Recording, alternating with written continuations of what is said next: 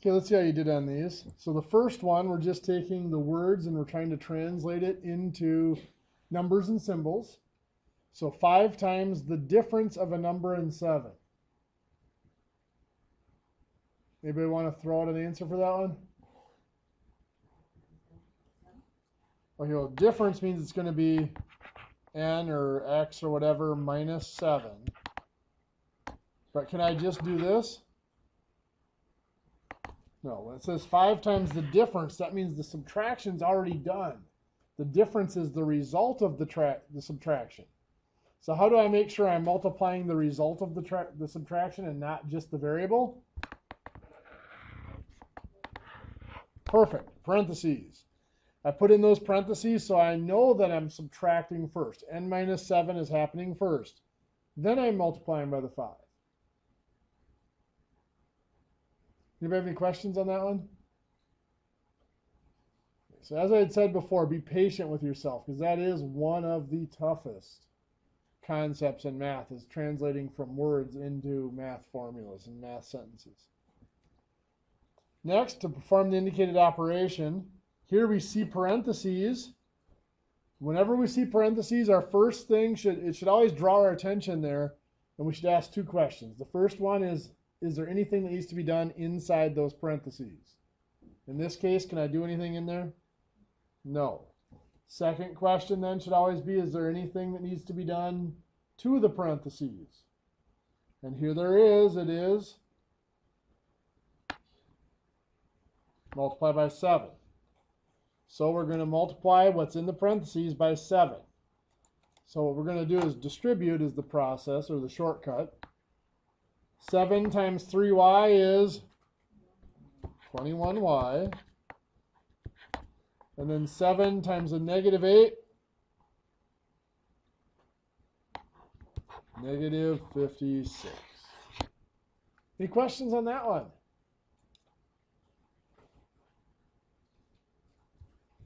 Okay, over here then, this is just simply multiplication. 4x squared times 7x to the 4th. So remember, we combine the numbers. What's 4 times 7? 28. And then we combine the names, or combine the variables. X squared times x to the 4th is x to the 6th. Very good. Any questions on that one?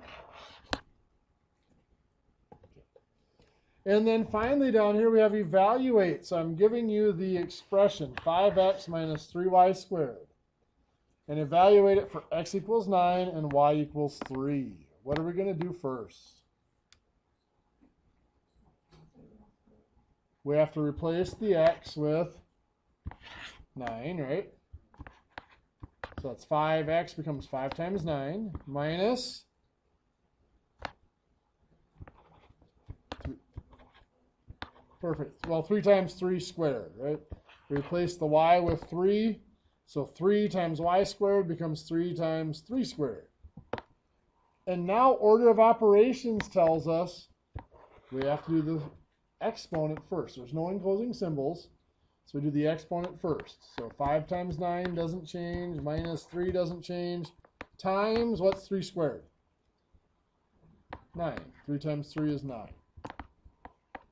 Now, no more exponents. So we're on to multiplication and division. There's 2 multiplications, so we go left to right.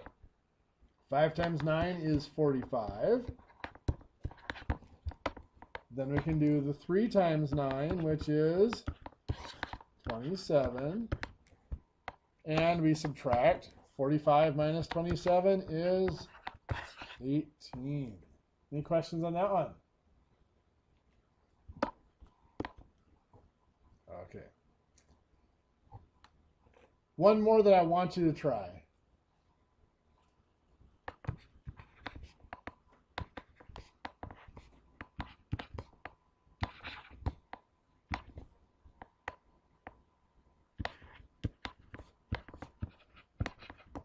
Try to combine what you can in that. Simplify that expression.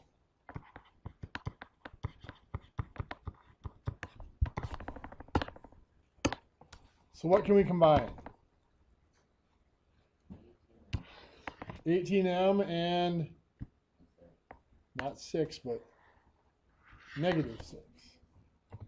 Perfect. So 18 and negative 6, or 18 minus 6, if you prefer to think of it that way, is 12m. Then, of course, negative 11p and negative 3p make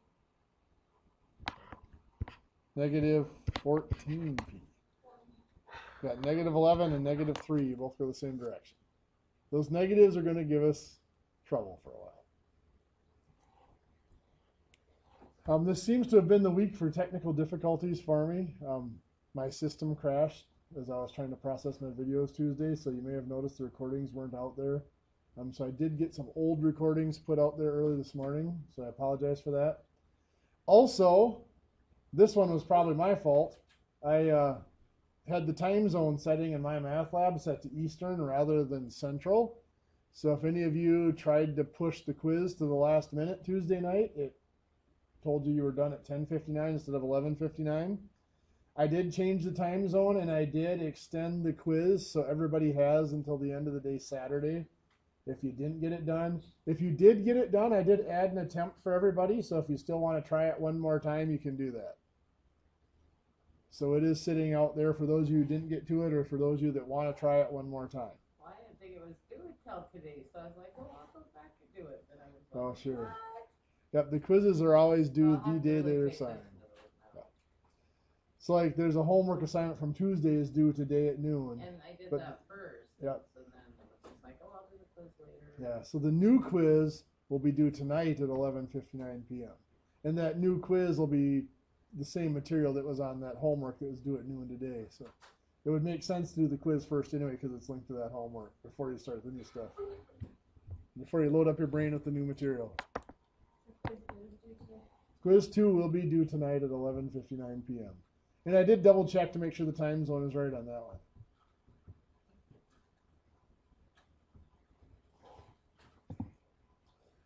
Okay. So last class we did a lot of work with variables.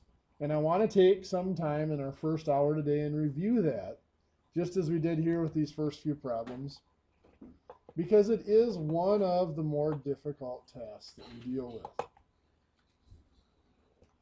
So if we have something like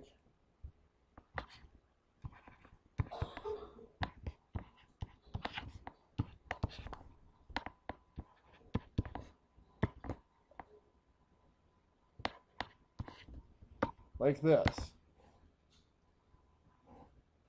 Now again, when you look at these, the parentheses usually tell us to do something first. But you look at each of these set of parentheses and there's nothing to do inside of them, and there's really nothing to do to either one of them either. Those parentheses are just there to separate one part of the problem from the other. Just like if we had a problem like this. We put parentheses around that -3 just to show that that is a number in itself. That negative is not an operation. It is part of the 3, a -3. So what we really have down here is just two two-digit numbers being subtracted. So this is 8x minus 7. And from that we are subtracting 3x minus 5. Now you have to remember, as we subtract down the columns, that we do have to deal with the negatives. This is -7 minus a -5. So whenever we're dealing with subtraction, I generally write the numbers off to the side so that I make sure I'm dealing with it correctly. So -7 minus a -5. When we're dealing with negatives and we have to subtract, I always change it to addition. Does the -7 change? No. It's the number that the subtraction is operating on that changes. We are subtracting the -5. So I'm going to change it to adding, and then the opposite of the -5 would be +5. So that becomes -7 plus 5. So if I look at my vectors or my number line, -7 looks like that. +7 goes the opposite direction, and it is shorter. So, or sorry, positive 5 goes the opposite direction. It is shorter, so it'll go like that. So we are left on the negative side. We know this will be negative. And it's their opposite direction, so it's the difference between their absolute values. So the difference between 7 and 5 is 2. So it's a negative 2. They're confused. Okay. Then we have 8 minus 3, which is 5, and of course that's x.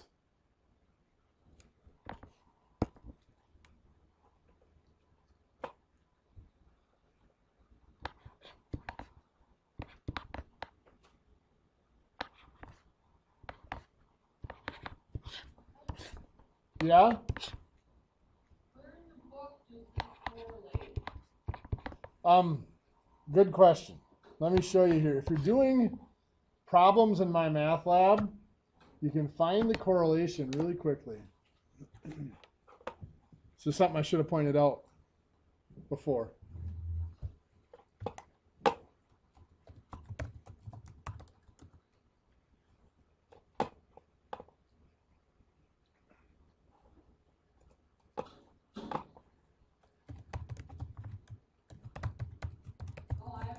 Submission penalty in my homework. Oh, don't. That's still running on Eastern time. Yeah, don't worry about that. I'll change that when I switch it over, put the grades in Blackboard. Okay, so if I'm doing a homework assignment,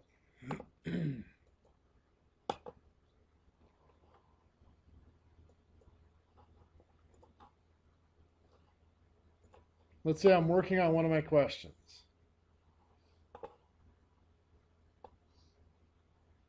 You can see right here in the corner, it says 1.1.39. That is telling us what chapter and section and problem number in the book that this is similar to. So if you're open your book to chapter 1, section 1, in other words, section 1.1 in the textbook, and look at the problems at the end of that section, this problem is very similar to problem number 39. So let's click on another problem. This is 1.4.67. So that's chapter 1, section 4. So section 1.4. And at the end of that section, it'd be very similar to problem number 67.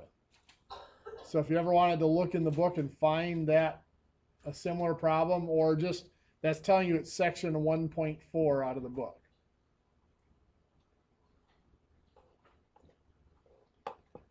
So as you're doing any of the homework problems, you can find that in the book. So this one's section 1.6.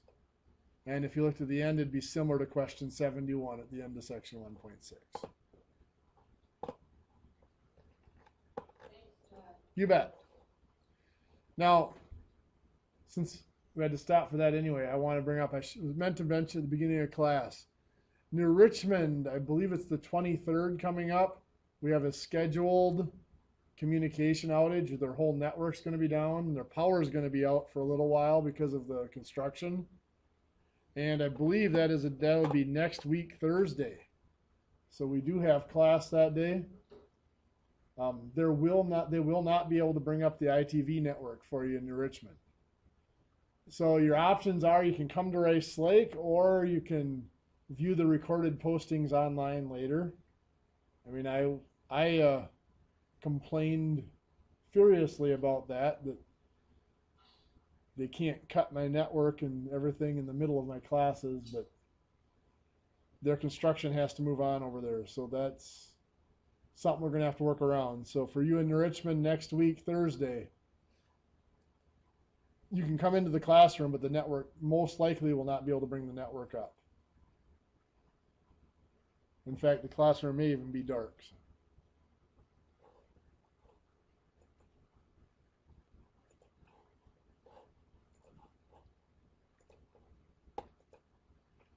Okay, so here's one I want you to try. See if you can remember how I showed you to do that. And this one is pretty tricky, so don't get frustrated. So when we go to set this one up, we have the 7x squared, and you'll notice there is no x in that one, but there is in this second one. So I'm going to put in plus 0x here, and then minus 8. I have to put this in here to fill that place value. Just like if I had a number like 8 hundreds and 4 ones, written out in long form like this, 8 hundreds and 4 ones, I don't have to put in the tens if that's a 0, do I? But when I write it in abbreviated form, I have to put that 0 in the tens place to hold that place value. Does that make sense? So I have to do the same down here. Remember, all algebraic numbers are really written out in that long or expanded form. I don't need to write the x in there because it's a 0x. But if I'm going to do any operations with it, I have to put it in there so that I can combine it with other x's. So I have something to line up. So now I'm going to be subtracting. The 9x has to go under the 0x, and the positive 5 goes under the negative 8. So now I am subtracting here. This is a negative 8 minus 5. I'm going to change that to a negative 8 plus a negative 5, adding the opposite. The opposite of positive 5 is negative 5. So negative 8, negative 5 makes negative 13. Here I have 0 minus 9 would be negative 9x. And 7x squared minus nothing is just 7x squared. How many of you had that one right? Okay, not a very good average so far this morning.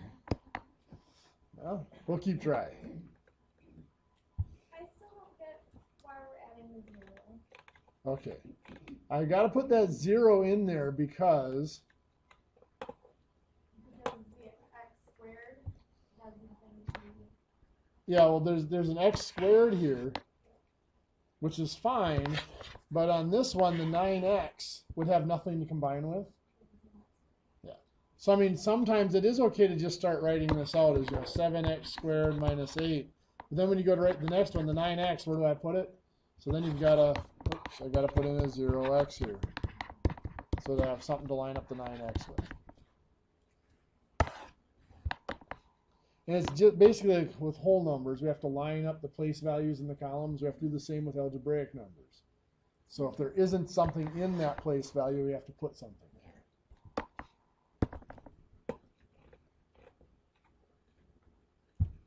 Let's try one a little bit different. Oops, go ahead. What's that? I'm not quite sure how you got a negative 9 out of that. Negative 9. 9x. Oh, because it's 0 minus 9. So 0 minus 9. So that's 0 plus a negative 9. So you're at 0 and you got to go negative 9. Okay, thank you. You bet. Let's not be running out of 100 right now. Yeah. Remember, the way the book does some of these, I'll rewrite it down here.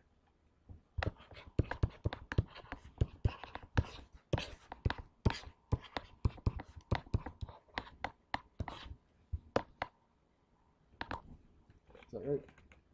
Yeah. The way the book does these is it says to rewrite it, removing the parentheses, but then everything that comes after from subtracting a parentheses, everything, I'm going to change that to addition, but everything in the parentheses has to change its sign.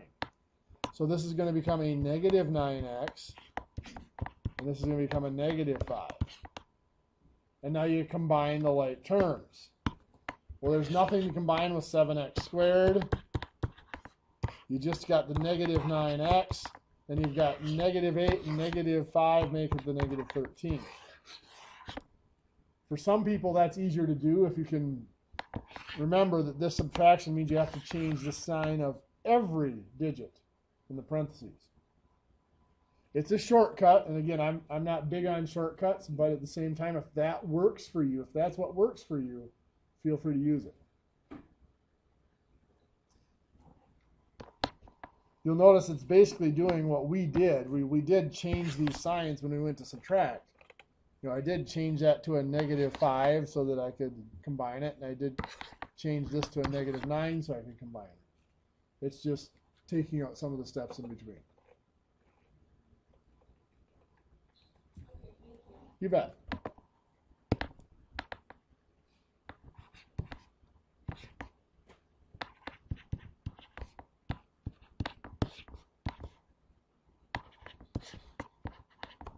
Oops, I don't want the x squared in there, sorry. There's that other. Give this one a shot and see what you come up with. Okay, so for this one, let's see how you're doing so far. We see the parentheses, so again, we have to ask for each one. We'll go left to right here. Is there anything we need to do inside that set of parentheses? And of course, there's not. Is there anything we need to do to that set of parentheses? Yes, times the 7. So 7 times 3x is 21x. And then 7 times negative 4 is negative 28. What's next?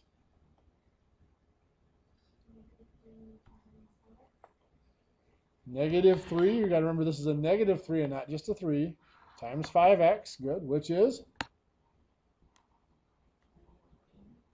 negative 15x. Negative times a positive is a negative. Okay. Then negative 3 times 2 is negative 6. There you go. Are we done?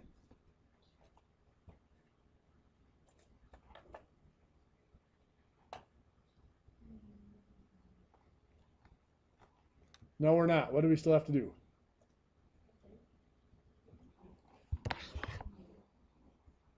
(21x) and the negative 15x make positive 6x. Good. And then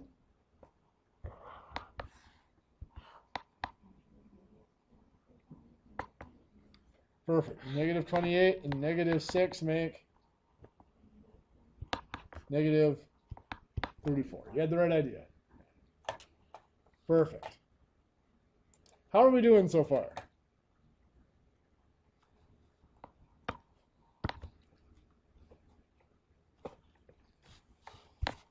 No answer. Is it good or bad? Did we need to, because I thought we just stopped after the first one. Okay. Being that there are more to combine, we keep going until we're down to 2. Yeah, and you won't necessarily always get down to 2, but yeah, you keep combining as long as you can combine. Because we will run into some that are like this.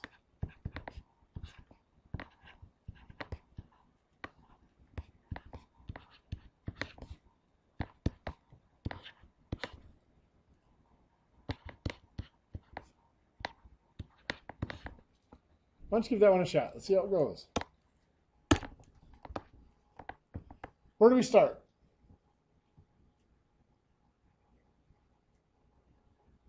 Not everybody at once.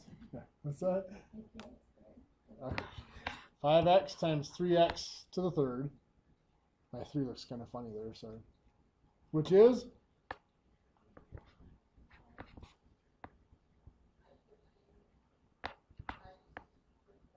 Perfect. 15x to the fourth. Then it is 5x times negative 7, which is negative 35x. Perfect. What's next? So positive 2 times, careful, it's a positive 4x. So positive 2 times 4 is positive 8x. And then 2 times negative 3 is negative 6. Good. Are we done? No, we still have some things out there that have the same name. They have the same variable with the same power. Anything combined with the 15x to the fourth? No. Anything to combine with the negative 35x? Positive 8x. Good. We got negative 35 and positive 8. What's that give us? Negative 27. And x. When we add or subtract, we keep the same name. And then, of course, there's just the negative 6 sitting out there by itself.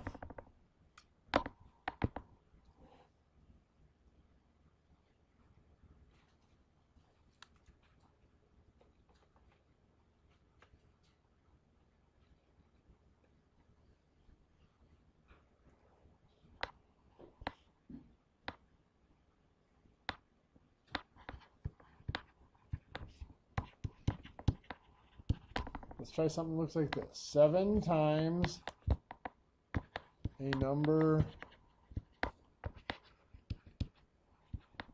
decreased by 3, pretend that looks like a 3, is 25. Now this is actually a little bit different than what we looked at yesterday. I added a step to it. When you see the is here, that's implying equivalence or equals. So something here equals 25. Is 25 is implying that part of our symbols here. So now we got to look at what's going on in front of the is. 7 times a number decreased by 3. What's that going to be?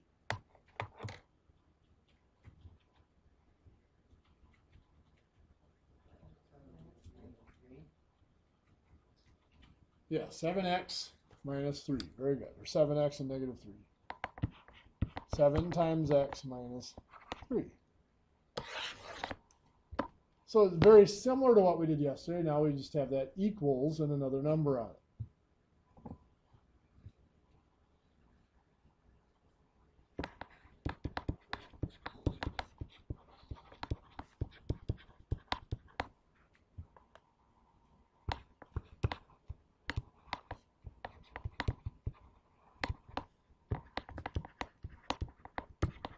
So 8 less than 3 times a number is, let's stick with 25. I want you to try that one in your notes quick.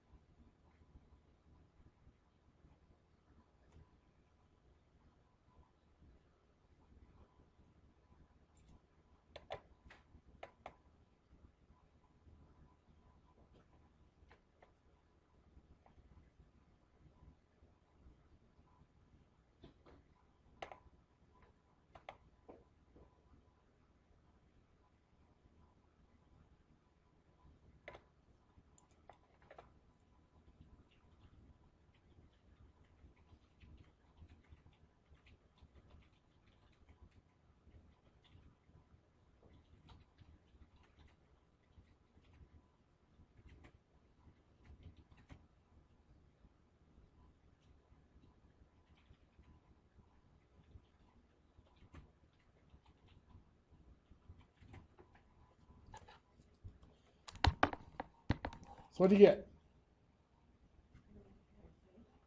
Perfect. 3x minus 8 equals 25. It's a little tricky because our brain wants to put something, if it comes first, we want to put it first. Here, 8 less than comes first. But that's not first in our sentence. We're subtracting, that's saying we're subtracting 8 from something. And you always have to subtract after the number is there.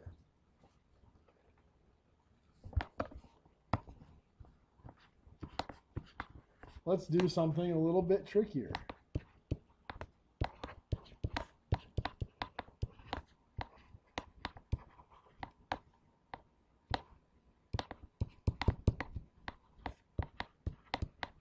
The sum of 2 consecutive numbers is 41. Give that one a shot.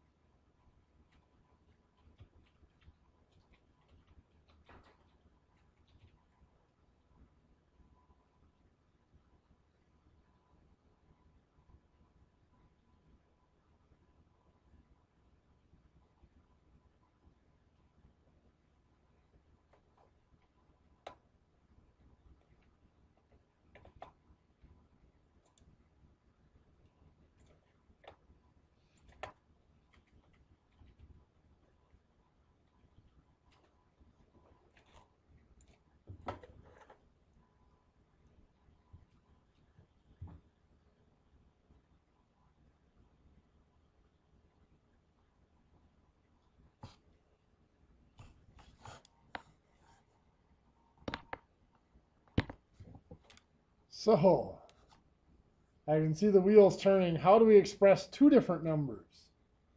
Well, if I let the small, two consecutive numbers means like, 7 and 8 or 14 and 15.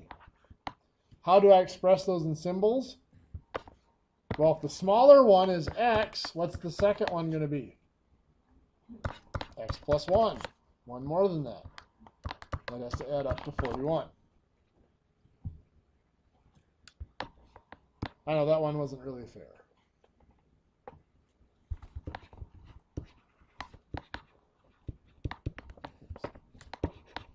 Let's say the length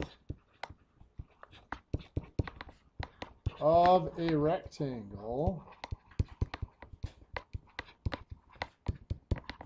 is 4 more than the width.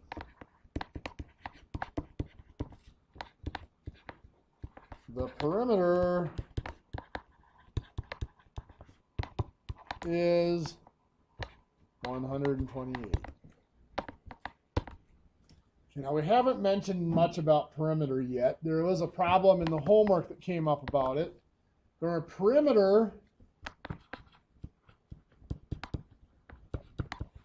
is the distance around something.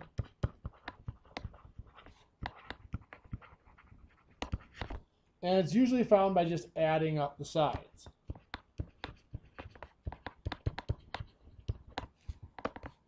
Now, in a rectangle,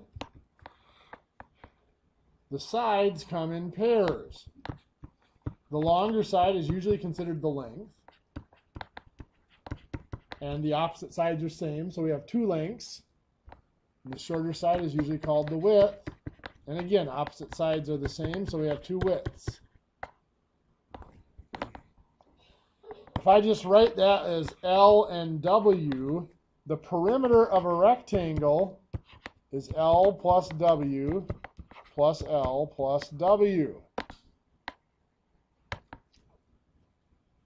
Now, we've done a little bit of algebra so far. We can reduce that, simplify that to just saying, hey, L plus L is, careful, you're thinking L times L. L plus L, think of this as 1L plus 1L is 2L. So W plus W is 2W. So you can think of a perimeter as being 2L plus 2W, 2 times the length plus 2 times the width. So now back to the problem at hand. The length is 4 more than the width. So I don't want to use two different variables here.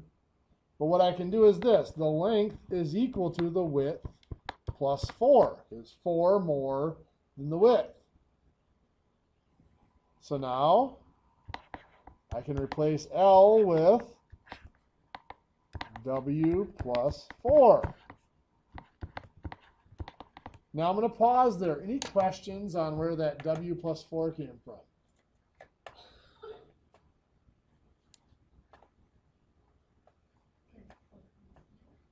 What's that? Yeah, because the length is 4 more than the width. So it's the width plus 4.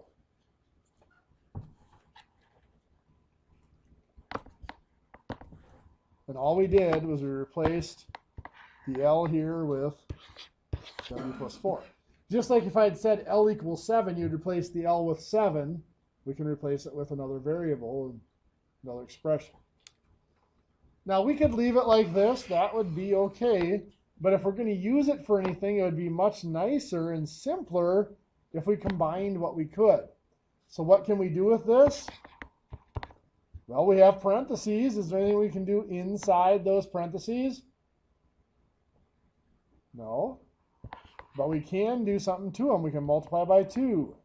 2 times W is 2W. 2 times 4 is 8, so plus 8. Is that it? Don't forget the other positive 2W out here. Now looking at that, is there anything else we can still combine? 2W and 2W. 2W and 2W make 4W. plus A. There's a lot to that one, isn't there? Any questions? When have you guys try one similar to that?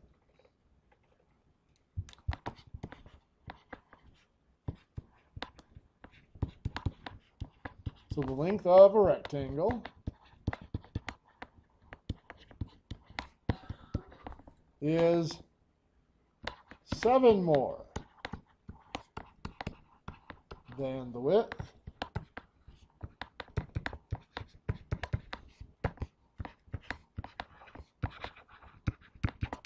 the perimeter is 114. Write an expression for that perimeter. Do we have it or do we need a minute yet?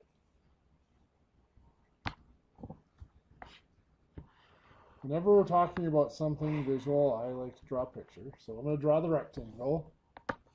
And I'll label, this is the length, and this is the width. What do we know about the length and the width?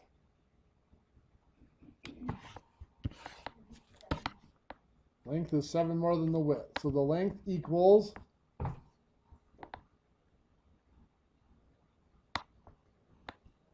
7 plus W or W plus 7, either one.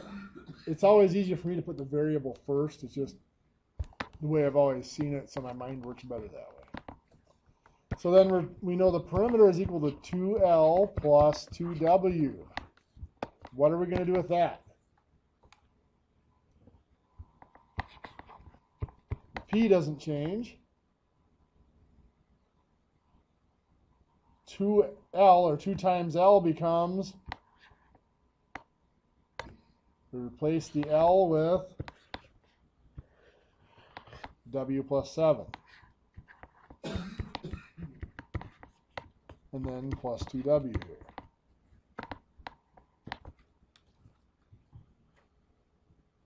Then what would we do?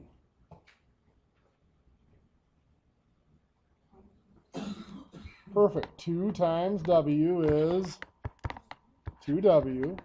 2 times 7, 14, so plus 14. Then we still have the other positive 2W. And then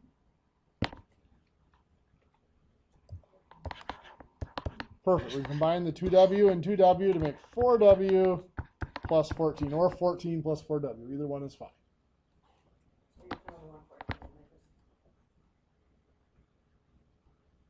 Well, it's part of the, comes from the plus 7 times 2.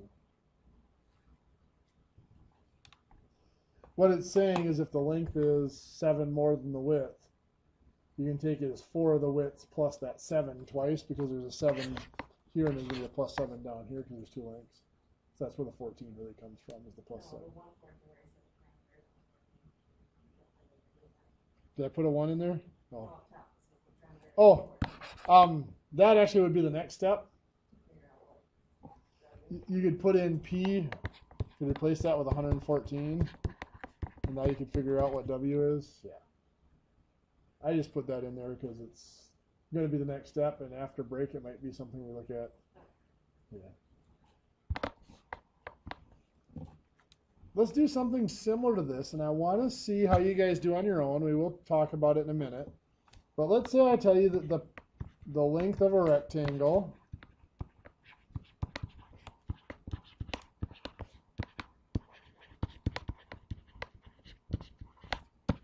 is 3 times the width.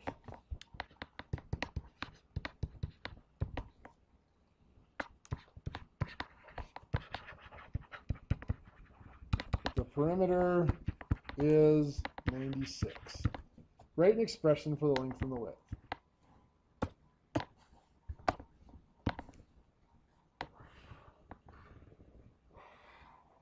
So if you draw out a rectangle, once again we have the length and the width.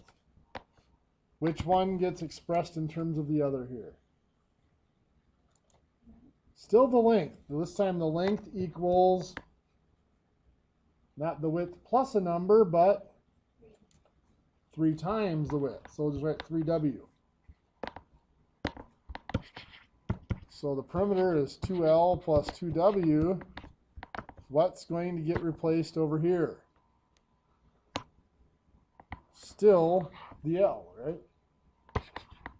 What are we going to replace it with?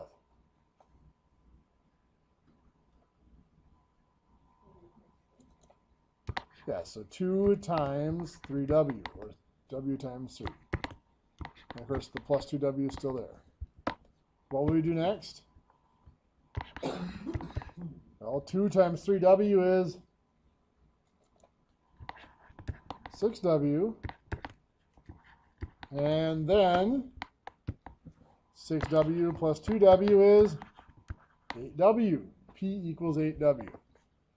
Now the next step to this would be to take that age, that value, or not age, that perimeter, that value of 96 and put it in there. If the perimeter is 96, I can replace P with 96. Now I'm one step closer to figuring out the length and width.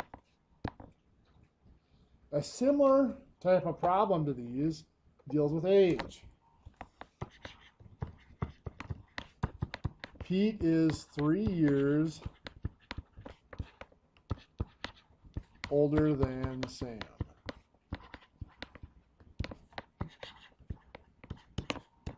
Pat is 2 years younger than Sam.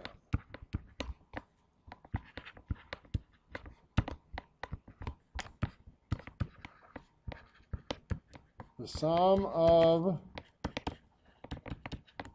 their ages is 49.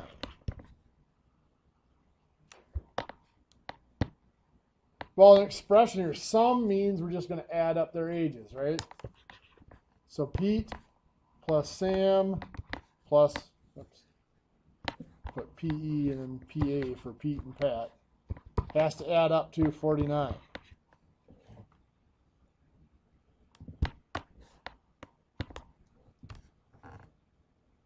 But I don't want to have 3 variables there, do I? So let's look at this. We got Pete, Sam, and Pat. We have to find a relationship between them. Now I wrote this problem specifically so that 2 of the ages both refer to the same one. Which one is it that the other 2 refer to? Yeah. Pete is 2 years older than Sam. Pat is 2 years younger than Sam. They both refer to Sam. So Sam is the one that we want to hold as our variable. So Sam's age is just going to be S. Pete is 3 years older than Sam. How are we going to express that? S plus 3. Good. Pat is 2 years younger than Sam. S minus 2. So up here, this is going to become Pete is S plus 3. Sam is just S. And Pat is S minus 2 equals 49. Are we done? No. S, S, and S make 3S. 3 and negative 2 make 1.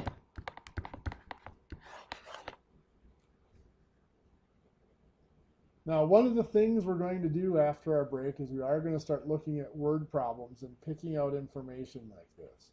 So that's why I put up these last few examples where we have to try to pick information out of a problem to write an expression.